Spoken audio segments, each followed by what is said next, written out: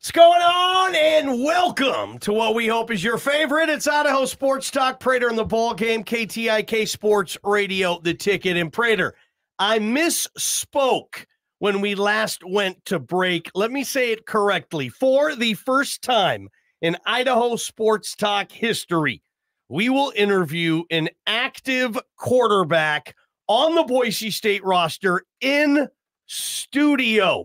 CJ Tiller joins us on the row paint studio, Boise State quarterback. That sounds pretty cool, doesn't it, CJ Tiller? Yeah. You're making history, Tiller.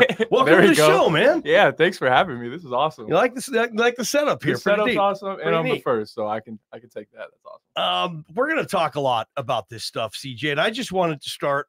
I don't think you would still be here if you didn't think you were gonna get a fair shot to win this starting job. And you started the last game for Boise State and start the next game for Boise State. Were you assured that by this coaching staff? Was that part of it at all when everything went on after the season about you having that decision and choosing to stay here? Yeah, I think the biggest thing is when I first committed here was the loyalty. I said that when I first committed. I know I was on an interview too. That's just how my dad raised me. I'm a loyal person, but at the same time, I would also want a fair shot too at having the starting job. So yeah, there was some talks about it, but at the same time, I love Boise, and this is probably where I want to live after football and after my careers are done, because this town, this city, this place is just amazing. You can't beat this environment and the game day environments and just going out to the mountains environment, like all of that.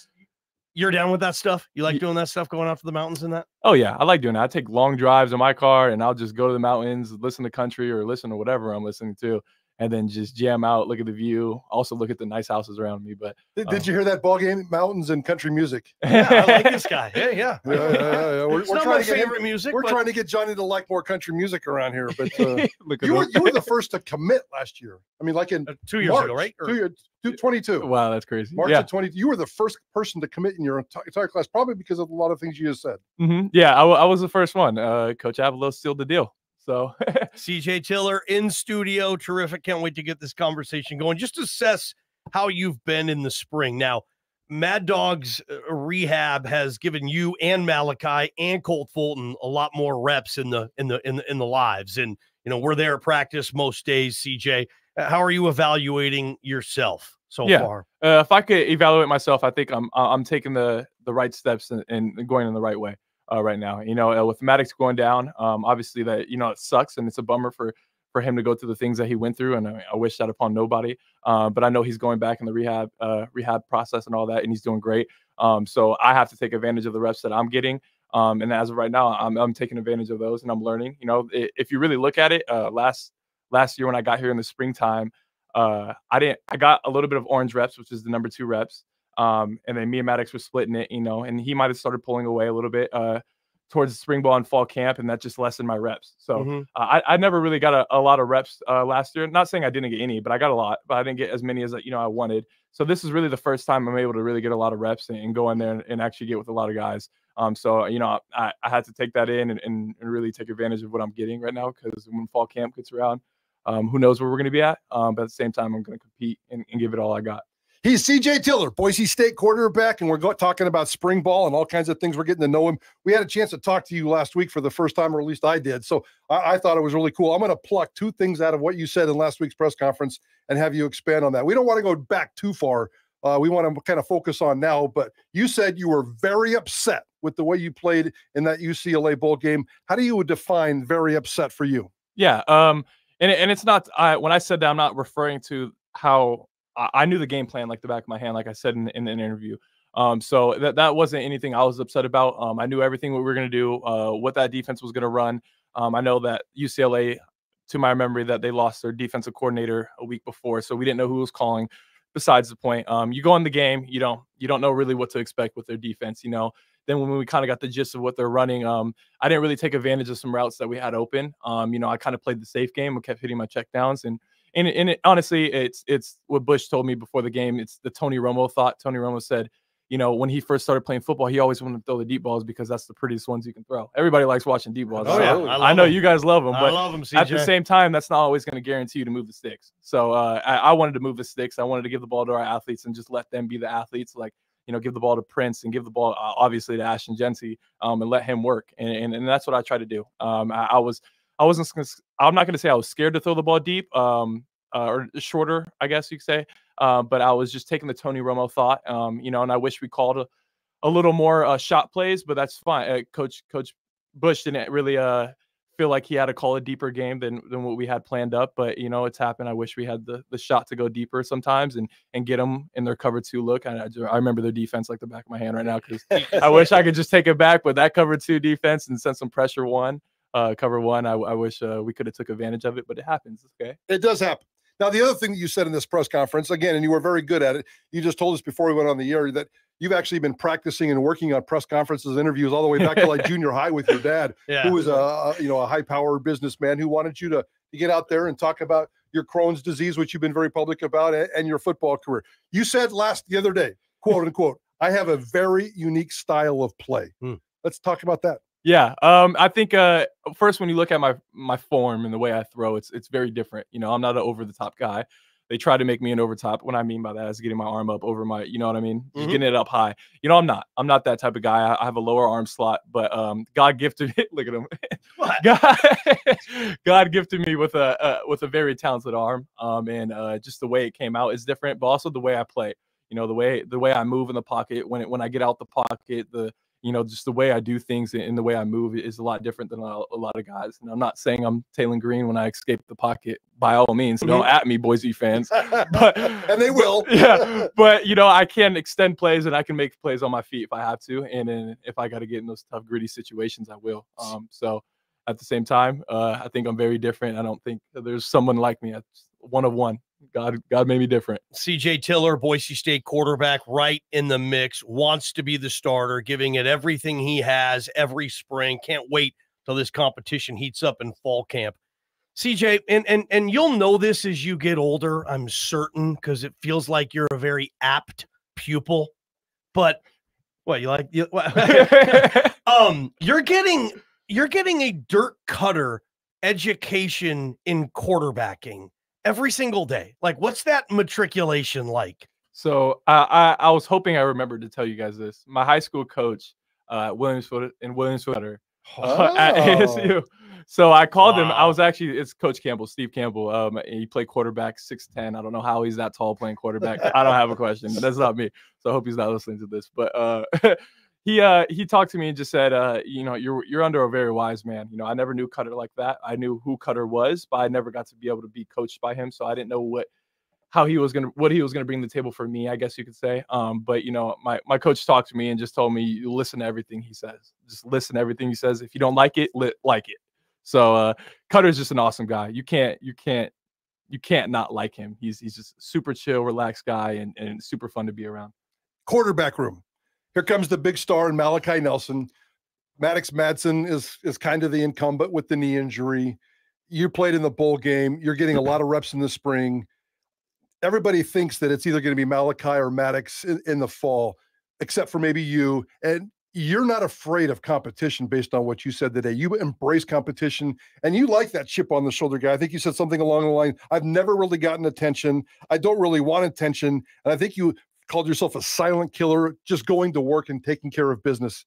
You're not afraid of competition, are you, dude? No, not at all. That's just my whole life has been a competition, to get offers, to get where I go. Like, it's just been a competition. I look at it. Fighting Crohn's has been a competition for me. With just family things has been a competition. I've always been in a competition with myself every day, and I don't care. God puts Tom Brady in front of me and he's transferring to Boise State. I'm gonna give him everything I got to make Tom Brady better. But I'm not. That's a crazy statement to say because it's Tom Brady. But at the same time, I don't care who's in front of me. I don't care what opponents in front of me. I don't care. I know who I am, and I know what I got to do to get better. So that's it. And I'm going to make everybody else around me better. To win this job and to do whatever is extra necessary, whatnot. What are those extras for you? More time where? Doing this? Like, how do you adjust your schedule to maybe even give it more than most players are? Yeah, 100%. And I talked to Talon not too long. Me and him are like super you guys close. are cool. Yeah, super close. I love Talon. Yeah. And getting his perspective at a different place now with a different coach and how he goes about his things. Because I'm not going to copy him, but I talked to Spencer Rattler that was at South Carolina and Jordan Kay and all those guys. So I talked to Spencer, then I talked to CJ Stroud and all those other quarterbacks, and I really like to see what they do and then make it my own. And I think giving my secret sauce, I guess, is it's not really throwing the football on the field. You don't have to. I can throw. Like everybody can throw. And Malachi can throw. Maddox can throw. Colt can throw. Max can throw. Cutter can still throw. Like all these guys can throw. Ashton can throw. So everybody can throw the football. That's not what it is. It's the fine details between the game. I try to get with our defensive coordinators, our corners. I try to talk to them. I try to get in the film room, watch other quarterbacks, watch their pocket presence, watch all of that, and then learn more about the game, talking to other quarterbacks. And it's learning more about the game. It's never about throwing. And whoever's out here, obviously, listening to this right now, it's not about always throwing. It's about learning more about the game. Because you can learn so much about the game just listening to others. So, obviously I'm in that film room all the time, or I'm on the iPad and I'm just on Thundercloud, or I'm on YouTube and I'm just watching film, just breaking it down, watching coverages, watching techniques and all that stuff, like I said last interview. So just stuff like that. You've been playing quarterback for a long time, and it's CJ Tiller, Boise State quarterback, the first ever current Boise State football quarterback to join us right here in our studio. So history is made. We absolutely love that. You've been playing quarterback, and natural part of quarterback is leadership. But you're a redshirt freshman here at Boise State with 2 snaps in one game and 1 bowl start. But yet, when I watch you out there in spring camp, you're not only trying to get better as a football player, you're pushing leadership, and you're pushing yourself to be a leader. You talk about being poised and confidence and being a leader and taking this, even though despite your young age and your inexperience. Why is leadership so important to you? Yeah, I think you can't lead a bunch of guys without leading yourself first. So I got to know that I can lead myself before I can go out there. And if I'm missing a rep in the weight room or lollygagging in the weight room, these guys aren't going to respect me. We got guys that are married in the room with kids in the room. They got to respect you. They got a family to take care of now. So you got to put it in that perspective too. These guys' lives depend on this football game, the football itself. So I got to go in there every day with the same attitude too. Like this is all I want in life is to play football and play it at the high level. I know it's going to end one day, but with the leadership thing, it's just, I got to be able to go out there and know that they can trust me when I'm on the field. And that starts with myself, like I said. So once they see it in me and I can tell that these guys are leaning on me and they expect more from me, that's when I can get on them and not just getting on them harsh and yelling at them. It's a real talk, like me and Trell talk all the time. And that's a guy I really respect. That's a guy that hustles to the football every play. When he talks to me or I talk to him, it's real talk, and if we talk to Ben Dooley or any of or Cage Casey, like you guys with Alex Tubner, like all those guys are just respectable guys. And there's a list. I just can't think right now. But when you get feedback from those guys and guys that carry you, that's where you're going in the right step with your leadership. So that's where I want to go with it and leading myself first so I can lead the other guys to be able to go play football at the end of the day. So how do you get along with Coach Danielson and what part of it was him getting this gig that maybe made CJ Tiller say, you know what, you have options to go. You probably could go to the portal and do all that stuff and run from some serious competition. But Spencer, you feels like it's close and you wanted to stay and play for him. Why? Yeah. First of all, Coach D, obviously, as you guys know, is a very big into God. And that's something that means a lot to me. Somebody that can spiritually lead me into the right direction, but also give me the tough love, knowing that I can trust his word because this is a guy that walks through Christ every day. So that's number one. You don't see a lot of that in head coaches today. And that's just number one. But number two is just the type of guy he is, how he carries himself. He won't say something he won't do, and that's all you can ask for from a grown man to a younger man, I guess you could say, from me. But you're a man. Yeah. Hey, you guys look 24, so we're all in the same boat. CJ. But just how he carries himself, you got to respect Coach D. And not just because he's your head coach, even if him being our defensive coordinator when Coach Avalos was here, you still got to respect him. He's an awesome guy, carries himself the right way, and he's awesome to be around. He's funny, actually. He's pretty funny. I'm not gonna lie. Crohn's disease. Let's talk about this. A quick little 180 here in our conversation, getting to know you a little bit better. This is a disease. It's not a fun disease. It's a scary disease, and it kept you away from football for at least 3 years, maybe 4 years. I can't remember the exact background. Wow. You figure it out now, you know, the abdominal pains, the fatigue, the weight loss, the malnutrition, everything that you have to juggle. That's so against active, healthy student athlete lifestyle. So how do you juggle the both and kind of give us, give us an update on how you deal with this Crohn's disease and how comfortable you are with it today? Yeah. You know, day-to-day life, well, you know, growing up when I got diagnosed with Crohn's, is something called trial and error with what foods you like. And obviously that did not work when Crohn's was the worst in me, because anything I ate was just flare up. So, you know, once Crohn's started settling down and I got my 10-hour surgery, after that whole surgery calmed down everything, I really had to see what foods I liked and what foods would sit well in my stomach. So I got a list of foods I can and can't eat. But, you know, I try to stay consistent. You know, my dad always used to meal prep for me all the time. So I'm just like he would never always make the same thing, but I'm just like a big chicken and rice guy. So you are? Yeah, okay. I just eat chicken and rice all the time, or pasta. Like I love, or mac and cheese, Kraft. Hell yeah. So yeah, the original right out of the box. Yes, right. Yeah, the greatest. That's food the greatest. It is the cheapest one. Throw a hot dog in there or something. Still the best. Too, I'm telling you. But you know, it's Sam, our nutritioner, and all those people. They have our nutrition and everything for me down to a T. So I always get, you know, the special delivery food, I guess. You're the special kid. Yeah. So yeah, okay. Yeah. So nice. you know, stuff like that. You know, they help me out a lot. You know, and then I take shots every week.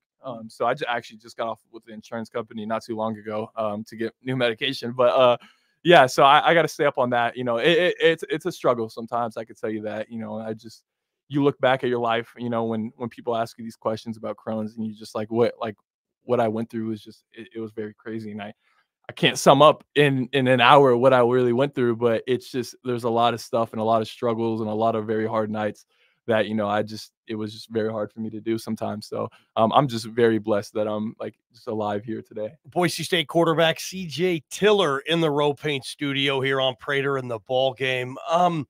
You don't seem like a guy who goes home and plays video games for 8 hours and then goes to bed. You just don't. What are you good at? What do you want to pursue outside of football? Yeah, I don't play video games. You're right. That's a very good analysis. You know, I'll play Madden here and there because like you have to as a football player. I'm with but you. Other than that, you know, like hobbies I like to do, I just go outside and just, you know, pickleball or doing something, spike ball, or just being outside, you know. But things I want to pursue after football, you know, I hope football takes me as long as I can go, and obviously I want to go to the NFL. So that's obviously the main focus is going to be the main focus right now. But other than that, I want to get into the same thing my dad's doing. He has his own business and it's family home design. So if anybody wants something done with their house, hey, he's coming. He'll come down here, him and his crew, and we'll get it done. I'll be there too. So he's a custom home designer, builds homes from the ground up or resells, obviously the realtor side of it. And that's something I want to get into, is real estate and all that stuff. But I don't see me doing a future in that. I see that as like a side gig for me.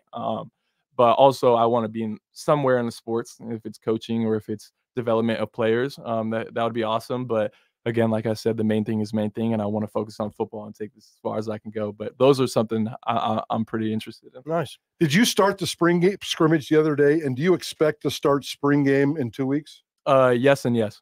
Okay. Yeah. That's we were trying to figure that out the other day. So you did start. And at this point, the plan is for you to start. And then on August 1st, it's a 3-way competition, and it's 1/3, 1/3, and 1/3. And let's go, right? Yeah. Is that kind of how you see it? Yeah. Why do you like your chances in this thing? Because I think I'm unique.